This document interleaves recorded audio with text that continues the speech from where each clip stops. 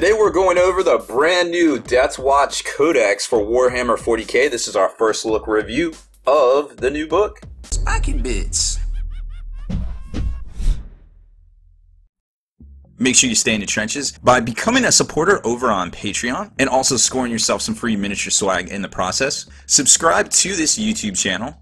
Check out our site, spikybits.com, for all the hot hobby tutorials, news, rumors on all your favorite hobby topics.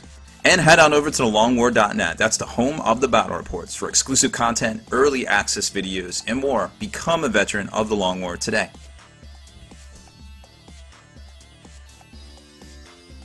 Alright, and we're back. So, this is the most, I don't know, eagerly anticipated new supplement, I guess, for 40k. It's only been, it might only be the only codex we see this year. We haven't seen an actual new complete set of rules since the Tau release last November. You know, we got the Angels of Death, which was basically updates to Codex Space Marine, and now we have a brand new full 110-page codex here, right? So that's really cool to see. This, supposedly the word on the street is that this book was a direct result of, you know, put into production quickly. Maybe in that 3-month time block that they were talking about being able to rapidly put out products back in November that they were hiring folks for over at Games Workshop. Don't know. Pure speculation that we're hearing from folks at this point, from a lot of our store and sources over in Nottingham as well. But, you know, there's no way we'll ever really know. But it's cool to see that Games Workshop can definitely get out a quality product. This book, in my opinion, is written very well.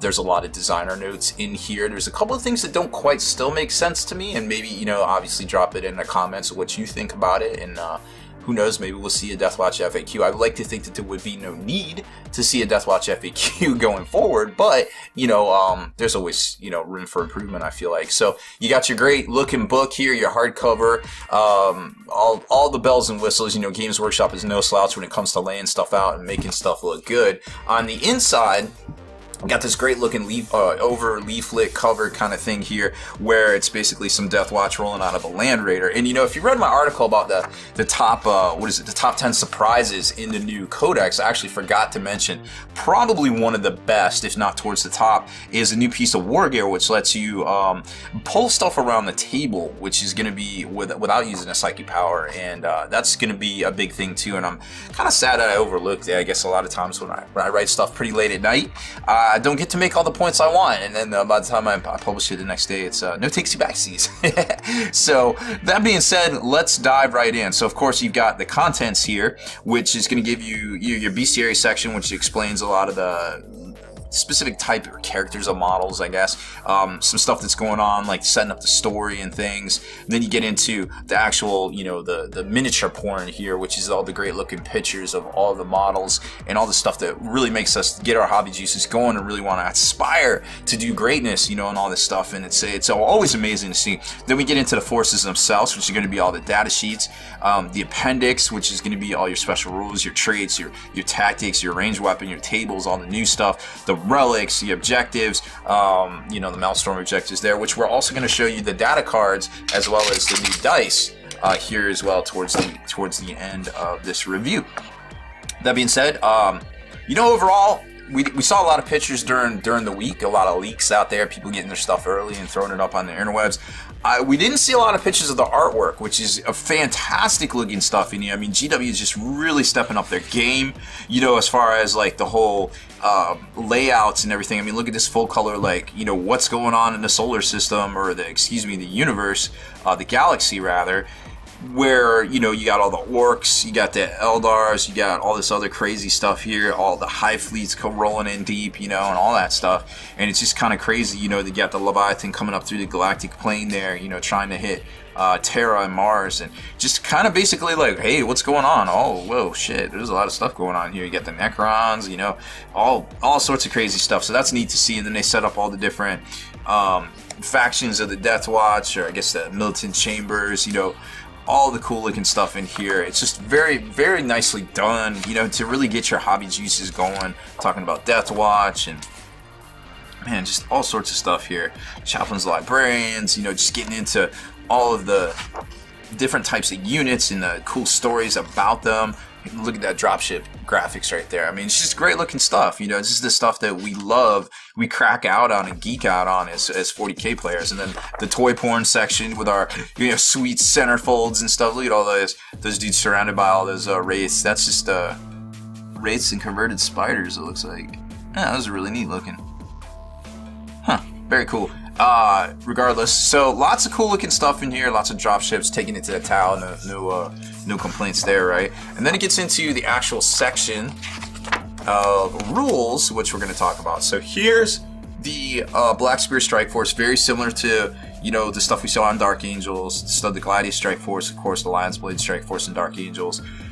Very good looking formation. Sudden onslaught's going to be great. You just being able to deep strike your stuff in non-vehicle models if you adhere to this chart. Now, this being a first look review, we're not going to really get into the rules themselves. We're going to break that down at a later date. I have a whole slew of stuff to talk about because I'm really impressed by the formations in the back that let you combo in, you know, jump packs, bikes, Terminators, infantry, you know, themselves, and a lot of abilities confer across, and that's going to be a big thing. Like the bikes have skilled rider, which confers to the squad. The jump packs, actually, you can reroll fail, you know, your charge distances as well per the GW FAQ. Some stuff doesn't confer, but the fact that you can put, like, you know, a single Terminator in there with a storm shield or something in the front, and now you can create basically these little mini Death Stars that have preferred enemy against a certain force or battlefield role is really clutch, because now you can add in things like a sanguinary priest with like feel no pain, or some, you know, something to that effect. Another, the chapter tactics don't go away if you add them for normal Marines, if you add them to the Deathwatch, because they have their own specific mission tactics themselves, which are two different things. And until we see FAQ, of course, there's no way to know, but I would think inherently that's would be how that works. I've been wrong before. Games Workshop may FAQ it, I don't know. So can you mix chapter tactics and mission tactics? Hard to say. But regardless, it's a great bonus for having that preferred enemy, kind of that faux preferred enemy against because it's only to hit, it's not on the wound. Against certain battlefield roles, and it's changeable depending. You know, you can change it with the flexible mission tactics command benefit here. You can change it with some of the special characters and warlord traits. You can also change it. It's just one of those things that you gotta kind of plan it out, kind of like using the Ultramarine doctrines in the normal Space Marine Codex. So some stuff to talk about. We got some new units in here. This Watchmaster's looking pretty fresh with the Guardian Spear. You know, the Custodies normally have that, so now we have rules for that. In 40k, it's hard to say what it'll be in 30k when the new Book 7 drops. Prospero, Inferno, the whole saga of the Space Wolves versus the Thousand Sons. But, you know, they had a detachment of Custodies, they had a detachment of Sisters of Silence in there, so it's going to be interesting to see what those rules pan out to be. And then, of course, you've got all of the characters here. Some stuff to note: the veterans are same price as the normal Stern Guard. You got all sorts of upgrades here, including the ability to take frag cannons, 4 per squad. Frag cannon, an amazing weapon that I think we're going to see a lot more of on the tabletop. Terminators, you pick them by the squad. You can start with one model and add up. Jumping over to the Dreadnoughts, nothing new there. Then you got Vanguard, you can pick them by the single model. Bikers, you can pick by the single model. And they're going to form those super squads that we talked about in this formation in the back here. These kill teams. And kill teams form a squad that can't separate, but they get these benefits here, which is rerolling. Models from this formation can reroll 2 wound rolls and armor pen rolls of 1 non-vehicle. So they're all a little different. Sometimes it's to hit, sometimes it's to wound, all sorts of different things. And then remember also too, they have their mission tactics as well. So they're getting all sorts of extra bonuses here. You just line up your abilities right, and you're gonna do some work there. Then you got the Warlord traits table, just like any other you know, Codex that's coming out. You've got some special ability or special rules here. Combat squads, nothing new. Faction and allies, as to be expected. Warlord traits right there. Then you've got this special rule called Atonement Through Honor, which lets them get double attacks against or certain models, most notably the Black Shields that I found. Certain models can get double attacks against independent characters, monsters, creatures, or vehicles, or if they're outnumbered. Now, it doesn't apply to everybody, so keep that in mind. But what does apply to everybody is the special issue ammunition, which seems like everybody pretty much gets that for the most part.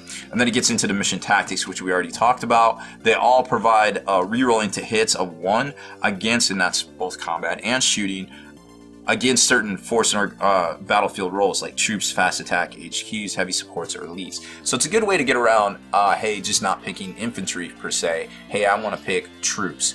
You know, maybe I don't like OPSEC or something like that. Then it gets into the war gear section, which has a ton of new stuff. It's going to take a, you're going to want to take a while to study this whole section here. The, the Black Star gets new upgrades, cluster launcher, a rocket launcher as well. It has a special piece of war gear that lets it re-roll its jinx saves. Then you get the special issue ammunition, which applies differently to stalker pattern bolt guns, which you can also take. Remember, they are heavy, but they're also concussive, so something to remember. The heavy bolter has a heavy flamer strapped to it now, and now it's the Infernus heavy bolter. You can fire both profiles as one. And most notably, the Deathwatch frag cannon has an extra profile called Solid Shell, which is Strength 7 AP3, Assault 2 Impact, and Impact if you're shooting it within 12. Strength is increased to 9 and AP increased to 2. It's a mini las cannon, and it's delicious, especially when you can teleport in and be right next to people. There's that Guardian Spear, that Astodes Guardian Spear, piece of equipment, strength +1, melee, or AP2 melee block, two-handed, so you can attempt to block one attack. If you roll higher than the hit roll, it's blocked. Heavy Thunderhammer, strength 10, AP2, melee, pulverized, concussive, two-handed, unwieldy. Can't take a Storm Shield with this, but it is strength 10, AP2 all day, and if you roll a 6 onto wound, it's got instant death. And with the amount of attacks you can probably get, of course, you're going to be -1 because it's two-handed. You're probably going to be doing the Lord's work right there, I feel like. Then there's some other new stuff like the Clavis and a couple of other pieces of war gear we didn't really get to, and we're not going to in this video. There's the Halo launcher, which lets you re-roll your jinx. And then the Relics of the Vigilant. My personal favorite, and I think you're going to see this on the tabletop, is the Beacon Angelus, which lets you activate the beacon. You have to be, in addition, once per game at the start of any friendly movement phase, so you can't be off the board. You have to be on the board. The Baer can use the beacon to teleport his comrades to his position. If he does so, remove one friendly unit that has a Deathwatch faction from the board, even if it's locked in combat, and then it immediately arrives again within 6 inches of the Baer using Deep Strike, but it does not scatter. So it's a good way to get around the table, as long as you have one model with this piece of war gear on the table and alive at the start of the movement phase.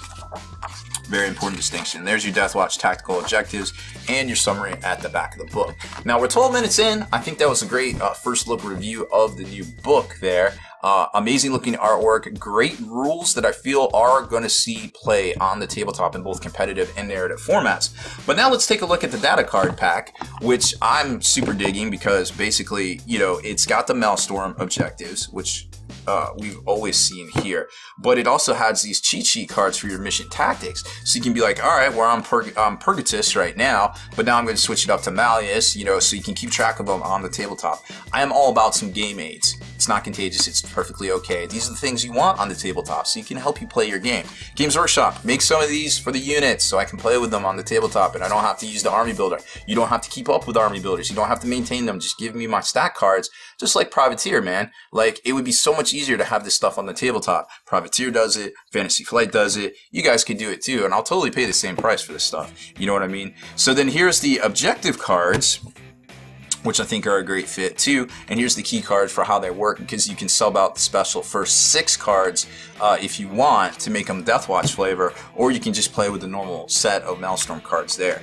I think this retails for like $8. It's a good pickup if you intend to play the Deathwatch. Plus, it gives you those sweet mission tactics cards there. Now we're going to take a look at these dice. Now, normally I am super salty about dice that don't come with the symbols on the 6s, you know what I mean? Because when you see the symbol, you want to be happy that you rolled it, not, oh crap, that's a 1. But that being said, these are pretty sweet dice. Like, they have all the normal 40k like font numbers. Let's zoom in on this a little bit, just to get you a feel for how cool these dice really are. So here's the dice right here. You get 2, 4, 6, 8, 10, 12, 14, 16, 18, 20 dice, which I feel is pretty good.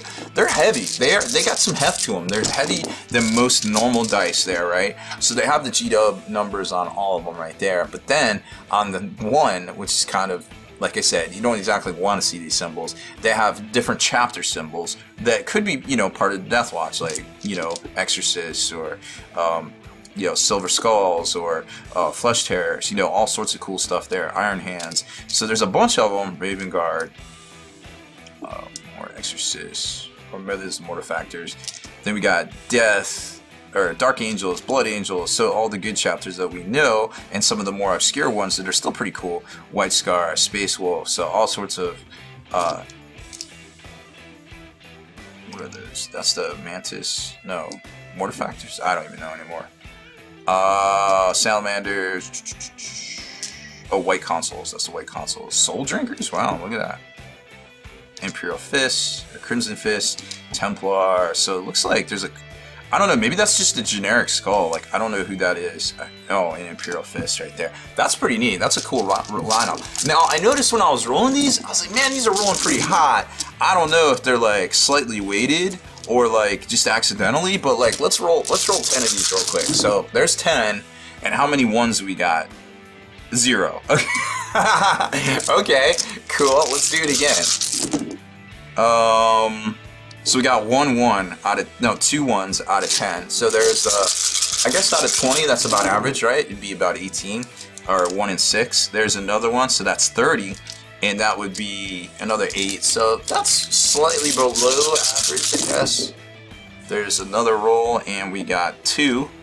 So I feel like it's catching up. I feel like it's the right number of ones, but it just feels like when you roll them, there's another one, because you're rolling 10 at a time and you're only getting 1. I guess theoretically it's 1 or 2, and that's about what we've been getting right here, 1 or 2 again. So, and then another 2. So I feel like these dice are pretty average, to be honest. Like at first I thought they were a little unaverage and on the good side, but now that I roll them and I'm looking at them, I'm like, this seems pretty average, to be quite honest. Like, not a lot of 6s either. It's always like that mid-range. There's a 6 and there's a 1. I don't know. These seem pretty average, you know? Like, these seem like truly average dice. And I mean, they got the not quite the square edge. It's not laser cut or anything. But, man, I feel like just rolling them there. This was, what, 7th time? 2 and a 1 and 2 6s, 3 6s out of 10. That's not bad. Like, I dig these dice. I feel like for the price, sure, they're a little pricey because you're paying for the brand, but I mean, they're nice. They're a nice hefty dice to have in your hand, and they seem to roll pretty decent, I feel like. And this is just, you know, your normal mat, the GameMat.eu Space Battle Mat, which I pretty much use for every unboxing there.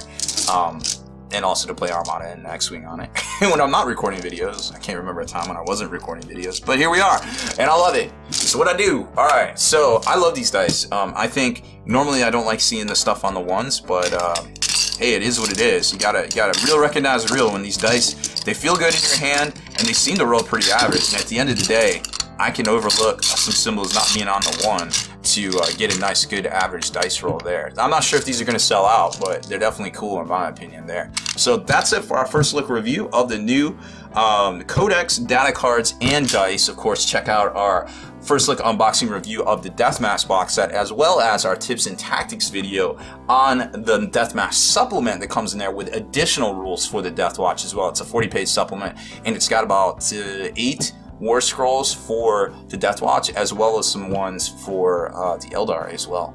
Deleted scenes, bonus content, and all the interviews and post-game wrap-up videos can be located in the Hall of Veterans on thelongwar.net. Visit thelongwar.net today and try a week completely free with no strings attached. That's not all. Thelongwar.net is also your hobby resource for exclusive early access with an ad-free experience to all your favorite videos. Members of the Hall of Veterans gain early exclusive access to multiple hobby videos.